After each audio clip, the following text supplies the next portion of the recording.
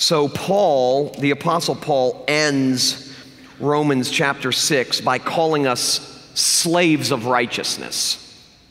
Slaves of righteousness. And, you say, no, wait a second, a slave? I mean, we talk against slavery here, and spiritual slavery, emotional slavery, slavery. We speak against that stuff here. We talk a lot about freedom. We talk a lot about what it means to be free. We talk a lot about what it means to be liberated, what we're free from, and what we're free for, and all of those things. So what is Paul getting at? It's kind of confusing. When you read the end of chapter 6, and he calls us slaves of righteousness. Well, let me just take a moment to kind of explain what's going on there, because it sets us up perfectly for what he goes on to say in Romans chapter 7. For Paul, a slave of righteousness is a free person. It is a free person. And what he's doing there is he is showing that a slave of righteousness is one who has been forever granted the perfection of Jesus on their behalf, so they no longer have to spend their lives fending for themselves. In other words, as we'll see in a minute, Paul is making a statement of identity. He is telling you who you are. He is telling us who we are, because we so quickly forget. A slave of righteousness means you cannot lose your standing before God as one loved and approved and pardoned forever. And so he's saying there's nothing you did to get the righteousness that you need, and therefore there is nothing you can do to lose the righteousness that you need. You are in a cage of righteousness. You are a slave of righteousness. You can't get out, and that's good news for you and me. No matter how hard we try, which Paul talks about in Romans chapter 7, no matter how hard we try, no matter how much the internal warfare rages, we can't get out of God's cage of righteousness. We are clothed in an irremovable suit of righteousness and forgiveness. And so Paul says, you're a slave. Now he's making, as I mentioned, he's making an identity statement. He's telling Christians who they are. And this is what he's saying in chapter 6, as we saw last week, and toward the end of chapter 6 also. He's saying, you are not what you do. You think you are. I mean, the history of philosophy from Aristotle downwards has tried to figure out what makes a man or a woman who a man or a woman is. They've wrestled with identity issues, which are issues you and I wrestle with all the time. And basically, they've all said essentially the same thing in a variety of different ways. You are what you do. And yet, what Paul is saying in Romans chapter 6 is something entirely different. He's saying, you are not what you do, thank God. You are what Jesus has done for you. That's who you are. That is your identity. You don't always, as we'll see in chapter 7 in a second, you don't always act on the outside in accordance with who you really are. But as I've mentioned before, every time we sin, we are in that moment undergoing an identity crisis, a momentary identity crisis. We are forgetting who we really are. In fact, in that moment, we are forgetting what we really want. And so Paul is making an identity statement, and he's saying, you who were guilty are now forgiven. You who were an enemy are now loved. You who were once dead are now alive. That's who you are. You may not feel like that's who you are. You may look at your life and go, but my life is inconsistent with what you just described.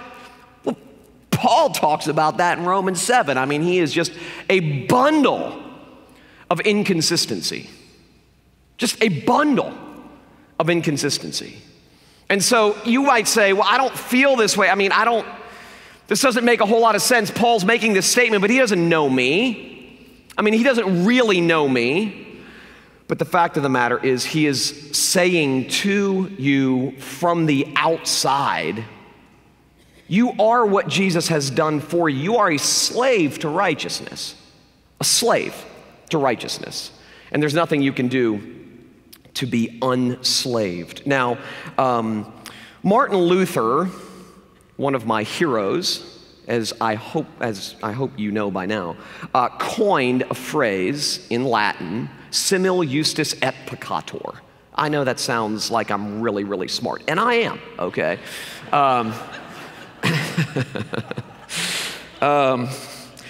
But I'm really not. But he coined this phrase, simul justus et peccator, and when I first read the translation of it when I was in college, it changed my life.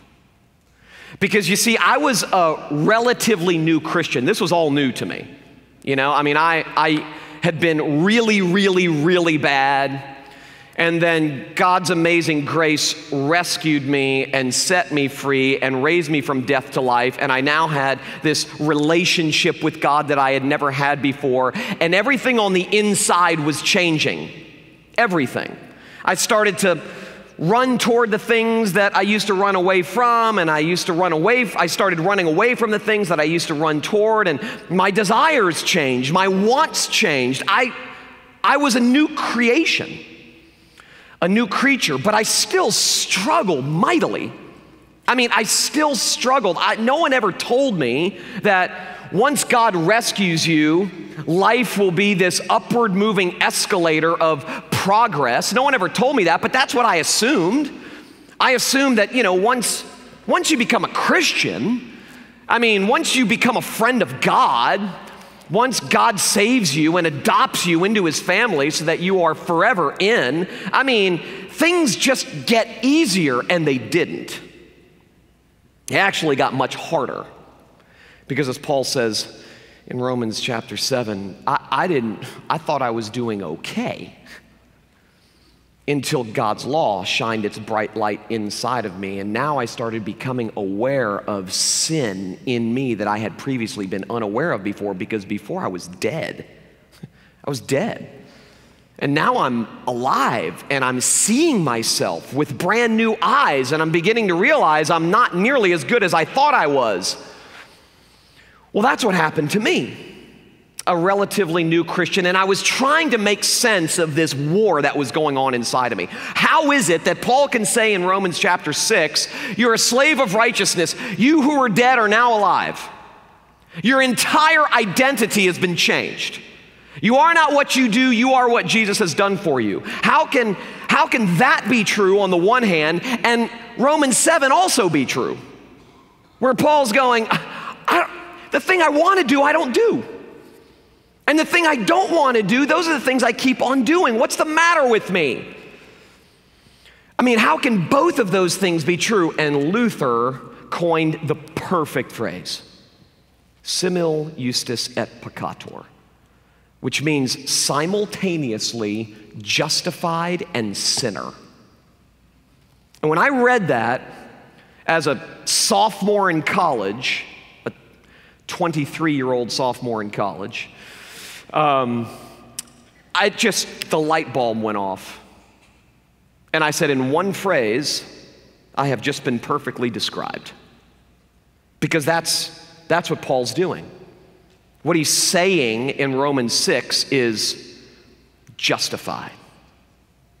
And what he's saying in Romans 7 is sinner. And the reason that some people have concluded that Romans chapter 7 cannot be Paul describing his Christian life, because it doesn't sound very victorious, what he's describing is his pre-Christian life. Because then he bleeds into Romans 8, which we'll see in a couple of weeks, bleeds into Romans 8 and says, well, that was me before, but now look. It's not exactly what he does. But some people have read it that way. And I go, Romans chapter 7 is a perfect description of Paul as a Christian, because he is saying essentially, the things I want to do, that's what happened to me. My wants started to change. So he says, the things that I want to do, I'm not doing. I'm still doing the old stuff.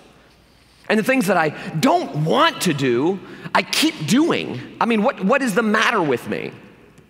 I am this sort of internal conundrum and contradiction. And what Luther meant by simultaneously justified and sinner is that before God, our identity is not both and. Who you are is not both and before God. It's not I am a sinner and righteous. It is an either or. It is, you are either a sinner or righteous, a sinner or a saint, before God, vertically, okay? That is your identity. So simul justus et peccator is not a description of our Christian identity. It's not a description of who we are before God. What it is, however, and this is so important to understand, what it is, however, is a description of the both and that characterizes the Christian life as lived. The way you and I actually experience life. So he wasn't saying, Luther was not in any way insinuating that before God you're both. Before God you're in forever. That's what he says in chapter 6. You're a slave of righteousness. You're in. Pardoned forever. You're in. That's who you are. You are the righteousness that God requires. You are a son, a child of God as a result of his sovereign, gracious adoption of you. That's who you are. However, as we live our life on the ground as broken people with other broken people in a broken world, we experience what Paul describes here in Romans 7. Now, let me just say real quick that Romans 7 saved my life. You see, because when I first became a Christian, and I've shared this before, but when I first became a Christian, I decided I was going to read the Bible from cover to cover. I had gone to Christian schools, and I had grown up in a Christian home, and I had been in church, but I had never really paid much attention to the Bible for myself, other than memorizing the verses that my Bible teacher told me I had to memorize in order to get an A, or memorizing the verses that my mom was teaching me before she would put me to bed, or whatever. I mean, I wasn't a reader of anything, much less the Bible. So terribly confusing to me. I just didn't read it. And so when God saved me, I decided I'm going to start reading the Bible. And I'm going to read it cover to cover. You know, young, idealistic, ambitious, zealous, lots of zeal, no knowledge. So I started reading the Bible. And I began where everyone should begin reading the Bible, in Genesis, okay? And of course, I made it through Genesis because I knew all the stories. I grew up hearing all these stories. Made it through Exodus. Leviticus was a little bit testy. Got to Numbers. And I'm like, I don't even know what the heck's going on here. Deuteronomy, I just quit.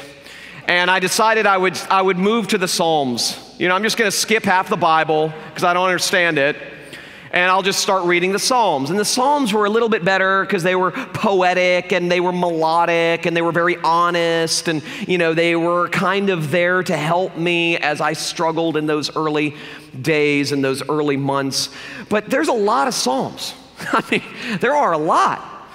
And tons. And one of the Psalms is like 7,000 verses long. So I quit in the middle of that one and said, okay, I get it. Thy word is a lamp unto my feet. How many times can you say the same thing?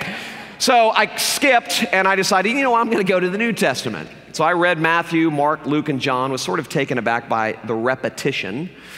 The Bible's very repetitious, so don't ever say to me, you repeat yourself. I say, good, so does God. I'm in good company.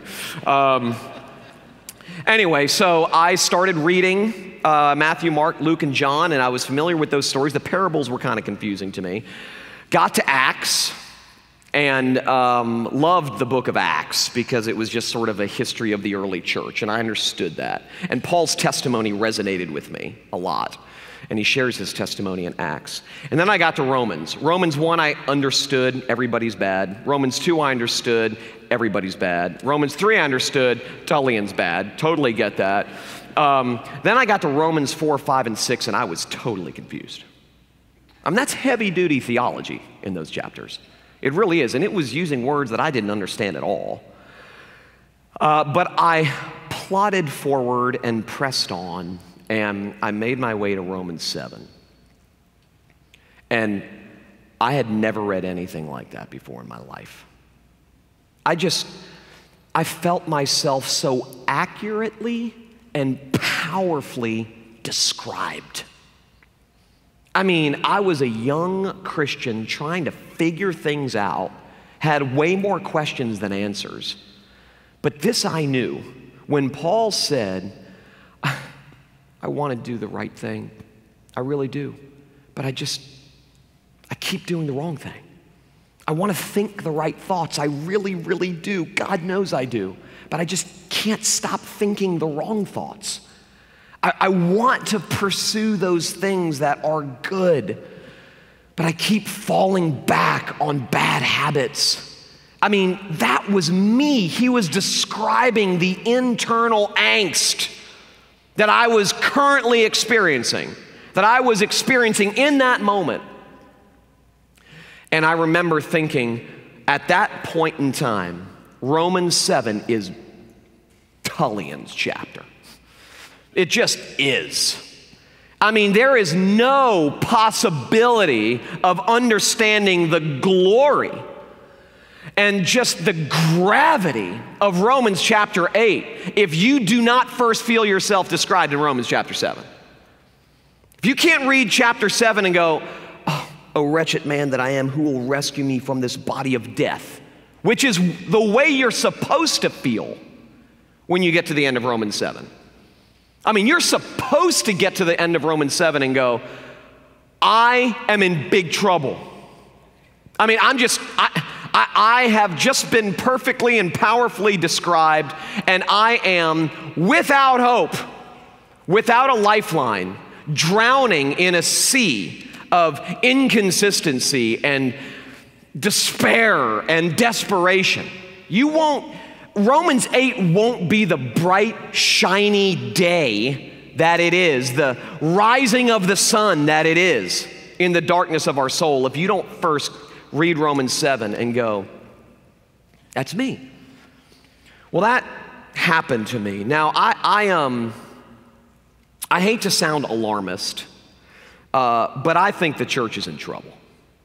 Okay, now every generation, some Joe Schmo stands up and goes, the church is in trouble. Okay, I get it. I know. I mean, I'm not a prophet, nor am I the son of a prophet. I am the son of a psychologist, but I'm not the son of a prophet. I'm not pretending that I know something that no one else knows or anything like that. But I'm out there and I talk to people and I travel and I hear stories and the church is in trouble, in my opinion. Okay, in my humble but infallibly accurate opinion, okay? The church is in trouble.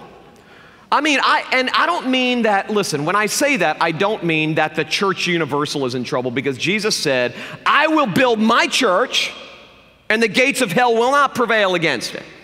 Okay, you can't stop God's work. You're way too small. You're way too weak to stop God's work.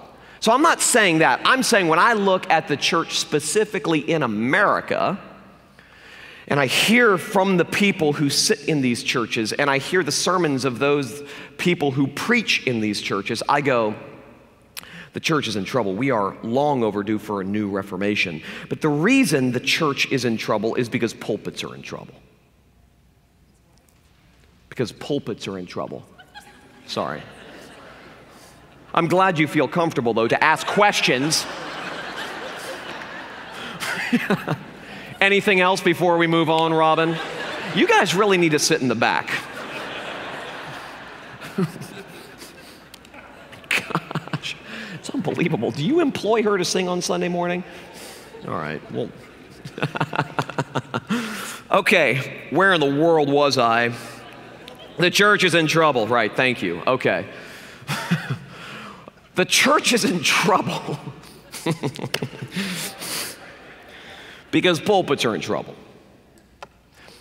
And I'm telling you, the reason pulpits are in trouble is because preachers fail to distinguish what Paul distinguishes so clearly in these verses. The distinction between God's law and God's gospel. That's why I know that sounds ethereal and it sounds theoretical and impractical, so I'm going to spell this out, okay, because he spells it out very, very clearly here. All of God's word, all of it, Genesis to Revelation, every line, every verse, every part of God's word, all of God's word to us comes to us in two forms of speech. Law and gospel. God's word of demand, which is law, and God's word of deliverance, which is gospel. Everything in the Bible, this is a bit simplistic, it's a little bit more complicated than this, but just for simplicity's sake, everything in the Bible that says do is law. Everything in the Bible that says done is gospel. Now, obviously, as Paul says here, both God's law and God's gospel come from God, which means both are good, and they are both absolutely necessary for us to hear. There is not one of God's two words that we stop needing to hear. They both come from God, they're both good, but they both do very, very, very, very different things.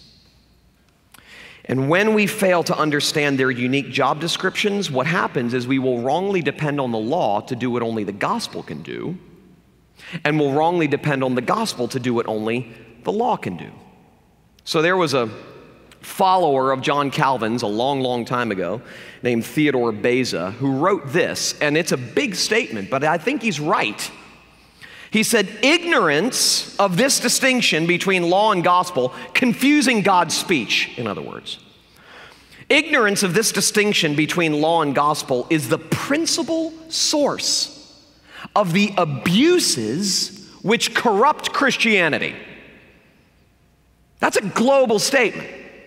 I mean, that's a big statement from a smart guy who understood. I mean, if I were to say to you, what are the principal sources of the abuses which corrupt Christianity? What would you say?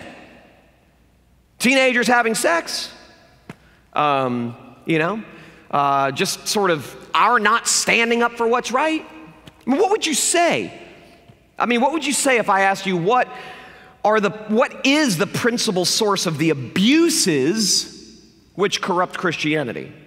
9.5 out of 10 people, okay, would say something behavioral. Well, I'll tell you what corrupts Christianity. We're just not walking the walk, man. And we're talking the talk, but we're not walking the walk. What really needs to happen, if Christianity is going to become credible again, we have to be the smartest ones in the public square. That's what needs to happen. And you know what? We're just sitting around in our little holy teepees, and we're not actually engaging the world.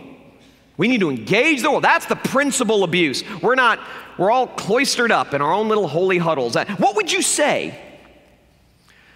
Well, Beza said that the principal source which fuels the abuses that corrupt Christianity is the ignorance of the distinction between law and gospel. Confusing God's speech. You see, the failure to distinguish the law and the gospel always means the abandonment of the gospel. That's why it's so dangerous. And I'll tell you why. Because a confusion of law and gospel is the main contributor to Christless Christianity or moralism. When you confuse the law and the gospel, it contributes mightily to Christless Christianity. And this is why. Because the law gets softened into how to have a better marriage. That's what's heard. How to have a better marriage, or how to raise better kids, or helpful tips for practical living, or applying timeless truths to your life so that you can have whatever it is you need and crave. That's what happens. A confusion of law and gospel contributes to moralism because the law gets softened into those things instead of God's unwavering demand for absolute perfection. That's what God's law does. It says, be perfect. Not try hard, but be perfect. And when we confuse law and gospel, we actually think we're giving people good news when we say things like, here are 6 things you can do to improve your life. I've said this before, go see Tony Robbins when he comes for that stuff. I'm not even knocking that stuff. There probably will work. I'm not saying that, but that's not the job of the pulpit. I mean, it's not my job on Sunday mornings or the job or responsibility of any preacher on Sunday mornings to stand up and give you a checklist for how you can have your best life now. That's not the job. It is to announce God's 2 words. It's to basically say, be perfect. I can't be. I know Jesus was. Every sermon, once a week, 45 minutes, sometimes 40, sometimes 90, regardless. Every Sunday, once a week, where else are you going to hear it? Where are you going to hear that? You're going to read that and online, or where are you going to hear it? God gathers us together every week so that we can hear his 2 words again. And then the next week, because lots of life is lived from, this Sunday to next Sunday, he gathers us together again, reorients us back to his 2 words. Be perfect. I can't be. I know Jesus was. Be perfect. I can't be. I know Jesus was. Be perfect. I can't be. Oh, wretched man that I am, who will rescue me from this body of death? There is therefore now no condemnation for those who are in Christ Jesus. Every week. And because that's not happening every week, the church is in trouble. Because it's become sort of self-help time on Sunday morning. Just give me helpful tips for practical living with a little twist of Jesus on it, And the twist of Jesus usually happens in the form of singing before the motivational speaker gets up and says, here are the things you should do in order to impress God and others, in order to feel good about yourself, as if that's the goal. The first word of God is intended to make us feel bad about ourselves. God's intention on Sunday morning is to kill you and make you alive over and over and over again. And so when we fail to distinguish law and gospel, the law gets softened into helpful tips for practical living instead of God's unwavering demand for absolute perfection. And at the same time, the gospel gets hardened into a set of moral demands that we must live out, instead of God's unconditional declaration that he justifies the ungodly. That's the gospel. The law demands everything but gives nothing. The gospel demands nothing but gives everything. That's how God's 2 words work together. Jono, who will be at the staycation, says it this way, and I love it. God doesn't serve mixed drinks. The divine cocktail is not law mixed with gospel. God serves 2 separate shots, law then gospel. Isn't that a great way of putting it? Let me read that again. I hope I don't cause any of you to stumble. God doesn't serve mixed drinks. The divine cocktail is not law mixed with gospel. God serves 2 separate shots, law then gospel. So in Romans 7, what Paul's doing here is he's making this distinction, and what he's showing is that the law illuminates sin, but it's powerless to eliminate sin. Okay, that's not the job. It's not the job description of the law. The law illuminates it. Do. Illuminates the fact that you're not doing. But do in and of itself doesn't actually empower you to do.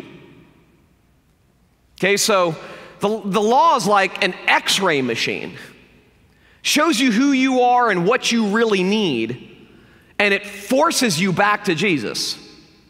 Okay, that's what it does.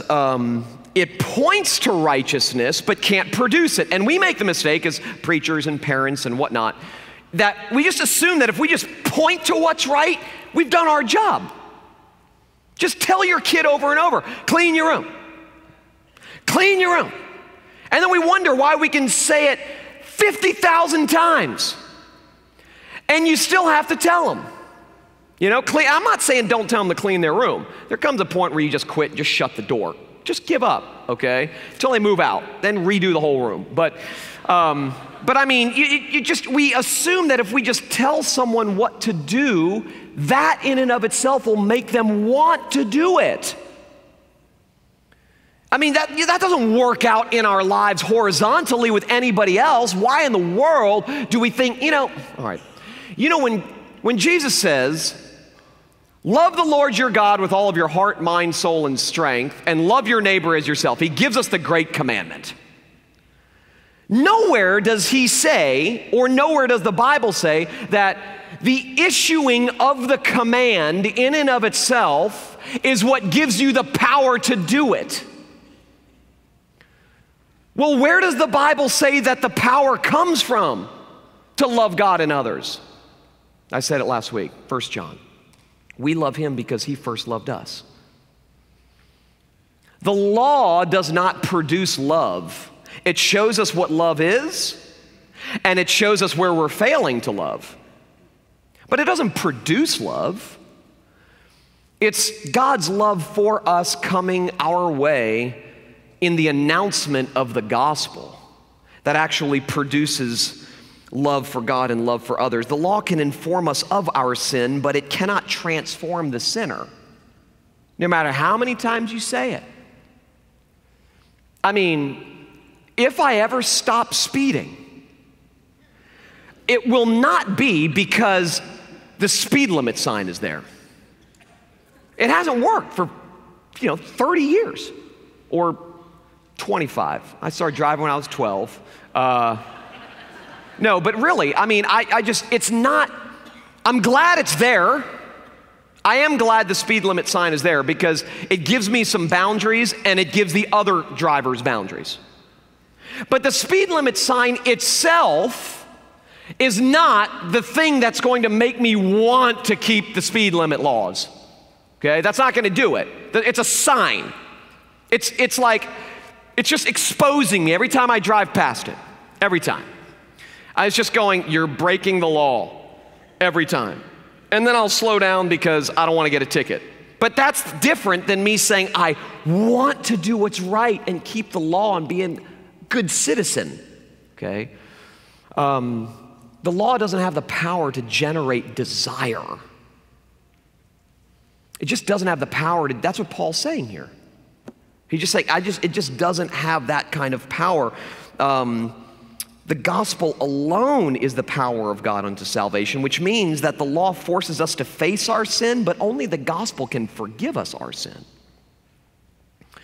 The law accuses us, the gospel acquits us. The law exposes us, but only the gospel exonerates us. God's law diagnoses sinners, and God's gospel delivers sinners. God's law reveals how quick we are to run from him. God's gospel reveals how quick he is to run after us. God's law shows us that our desperation is greater than we realize. God's gospel tells us that our deliverance is greater than we could have ever imagined. So, the law of God demands perfection. The gospel of God declares perfect all who trust in Jesus. The law demands that we do it all. The gospel declares that Jesus paid it all. The law may curtail bad behavior, but only grace can transform the heart. So God's law is for those who think they're good, to show them that they're not. And God's gospel is for those who know that they're bad. So Christian people, in other words, need the law to regularly reveal that we are worse off than we think.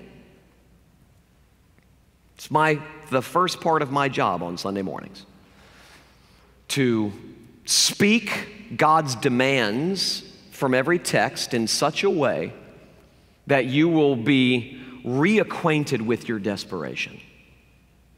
And you'll be cut down to your proper size. And the press that you've believed about yourself or that I've believed about myself will be eliminated, and we will be wide open once again to hear Jesus' words, I love you. and I've done it for you. It's okay. You're in. You don't have to be perfect because I was perfect for you. And you weren't doing a good job anyway. So it's not like I took the star player out of the lineup. You weren't doing a good, that's why I came. We need to be reminded that there is something that needs to be pardoned even in our best works and in our proudest achievements. But then, okay, and this is the second part of my job on Sunday morning.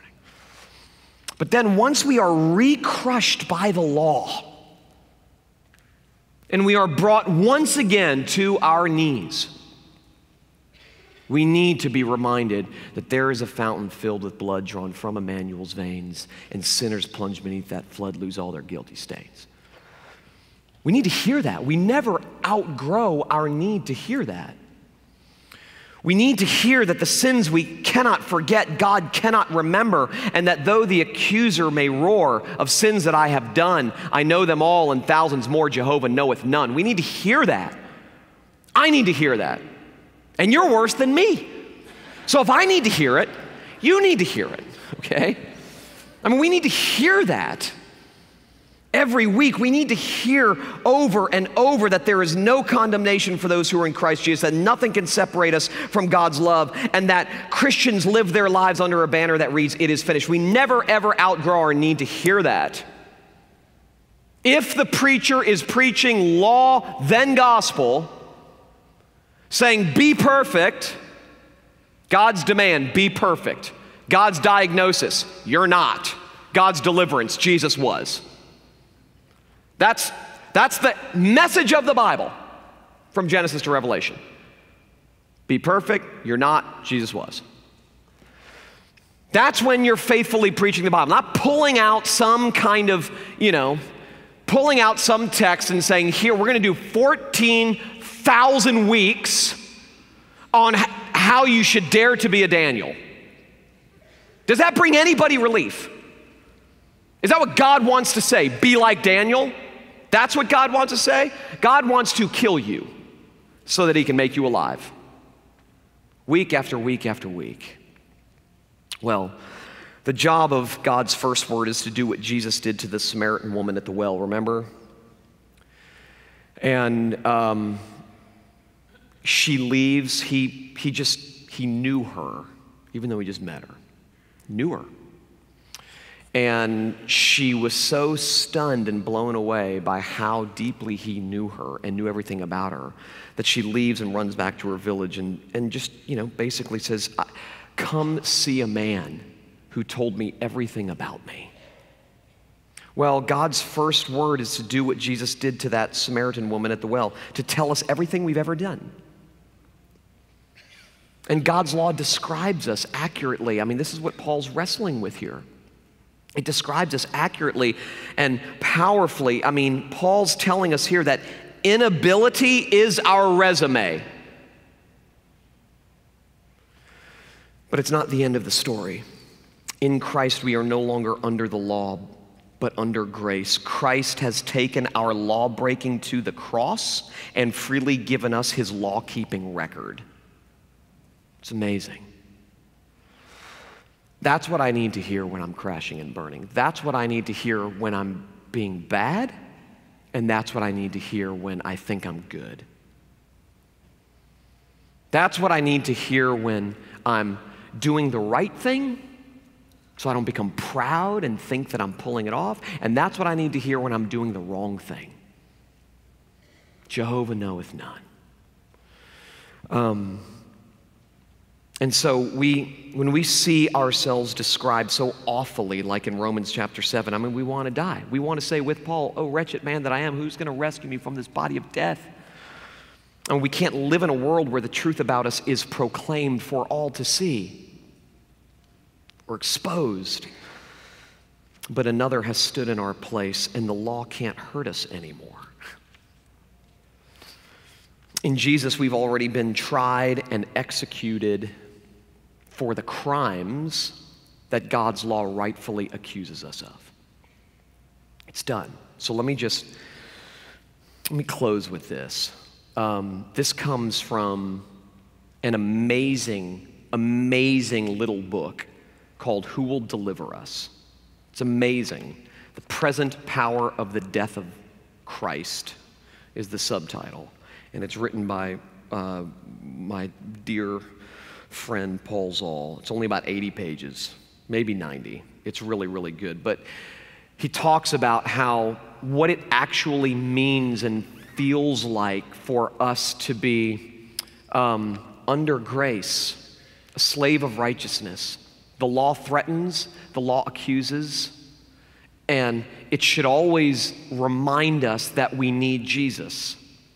But it can't bite us.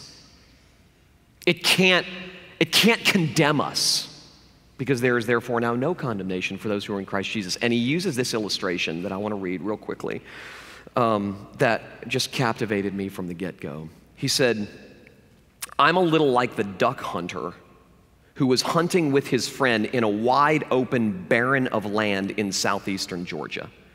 Far away on the horizon, he noticed a cloud of smoke. Soon he could hear the sound of crackling. A wind came up, and he realized the terrible truth. A brush fire was advancing his way. It was moving so fast that he and his friend could not outrun it. The hunter began to rifle through his pockets. Then he emptied all of the contents of his knapsack. He soon found what he was looking for, a book of matches.